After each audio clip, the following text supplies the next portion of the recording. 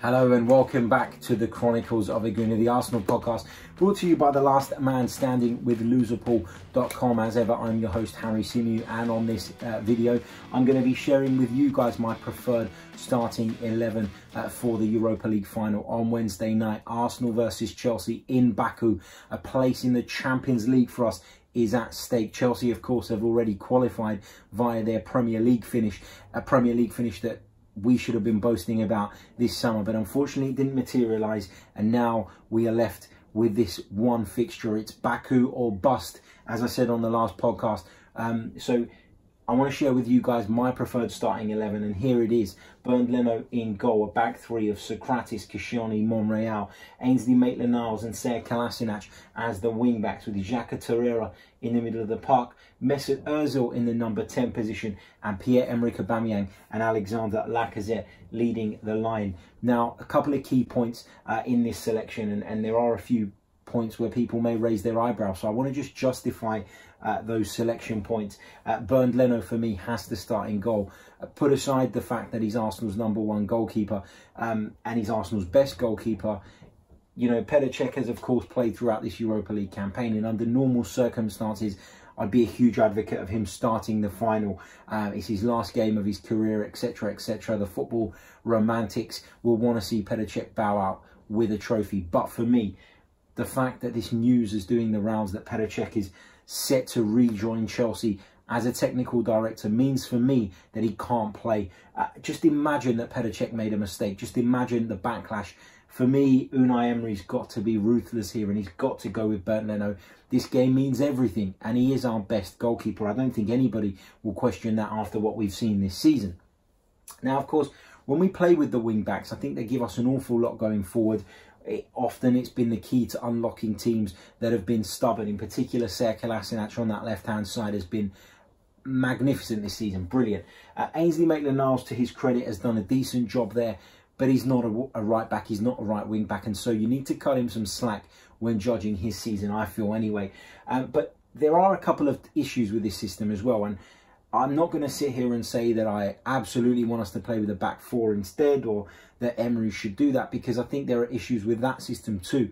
Unfortunately, we've seen that it doesn't matter what system Emery picks, we're incapable of putting in a solid defensive performance most of the time, and that's a real concern and something that needs to be addressed in the summer with personnel. We've seen sort of changes in system, we've seen coaching has not made an awful lot of difference this season, so we need to go out in the transfer market and enhance our options in those areas. But let's talk about some of the issues that I've seen with this system throughout the season, and you may agree or disagree, let me know in the comments. But a couple of things. Ainsley Maitland-Niles and Sead Kolasinac, although you'd say that they're playing as wing backs, for me this is not a, you know, you'd think that this would be a 5-2-1-2 when without possession, but that's not the case, is it? These guys push right up to the halfway line, and even when we have a goal kick, the pair of them go right up and the centre backs spread apart. So Monreal and Socrates will move apart here. The problem with that for me is that I believe that a football pitch is too wide to have its entirety covered by 3 players, and I think that's where maybe a back four works slightly better.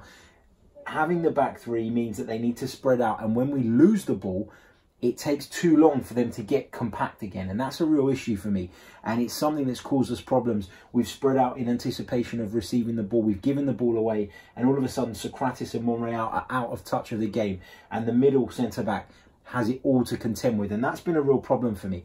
That's also been a bigger problem because the fact that Xhaka and Torreira, in my opinion, aren't as defensive-minded as they should be at times, and Lucas Torreira has done that job from time to time, but I felt as the season went on, he started to push a little bit further forward.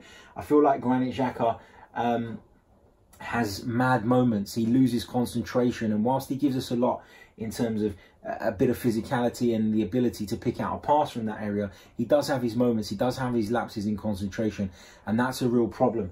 If we're going to play with this system and Maitland-Niles and Kolasinac are going to go so far forward, then you need the likes of Granit Xhaka and Torreira, both of them, not just one of them, to be aware of what is going on, to be aware that their colleagues have come up on the flanks, and to make sure that they fill in that space and protect the central defence and fill in when they're spread apart.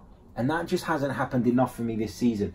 I think we can all agree that Granit Xhaka, when he's facing that way and he's facing the attacking play, is a very useful player. We know that he can pick out killer passes. We know he's got one hell of a shot on him.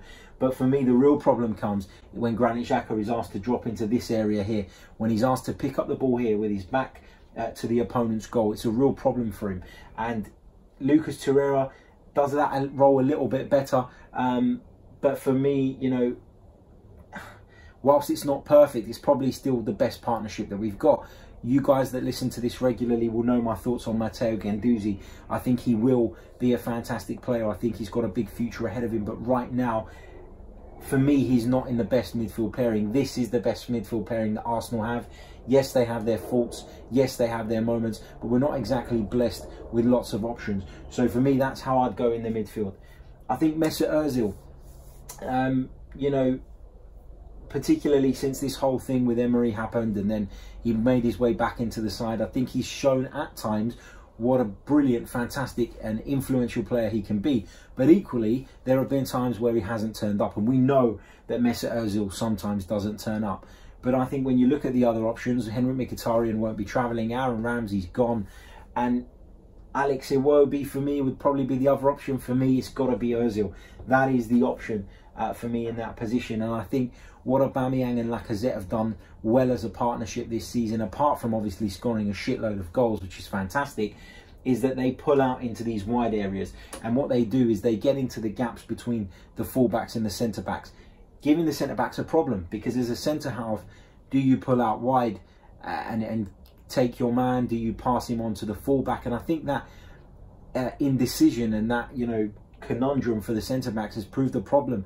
And it's been part of the reason why these two guys have been so effective and essentially opening spaces up in these areas on the edge of the box for our number 10 to get into. Now, in an ideal world, in an ideal circumstance, I would probably prefer to see Aaron Ramsey in that position in a game like this because of his energy, because his ability to burst into those areas created, of course, by the movement of the two strikers, and the fact that he's got a knack for goal. And I think Mesut Ozil probably should score more goals than he does, and that is a bit of an issue for me as well. But given the options we've got, this is how I would line up.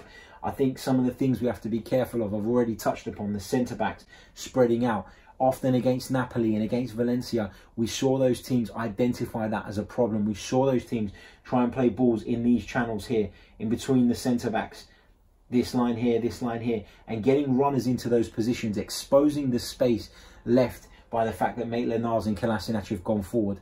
That means that, you know, the further apart these three are spread, the more gap there is in between, the more space there is for the key players of our opponents to pick up possession and cause us problems. But of course, let me know what you guys think. This is my preferred lineup. This is not necessarily what Unai Emery is going to go with. If I'm being honest, I probably expect Petr Cech to get the nod in goal. But this is what I'd go with, and I'd like to hear what you guys think about that. Your thoughts, and of course, any questions that you might have. I'd be happy to touch on them in the next podcast. We'll be bringing you more Europa League final content in the next couple of days, and don't forget that we'll be reviewing the final the morning after with none other than Arsenal legend Nigel Winterburn, so stay tuned for that.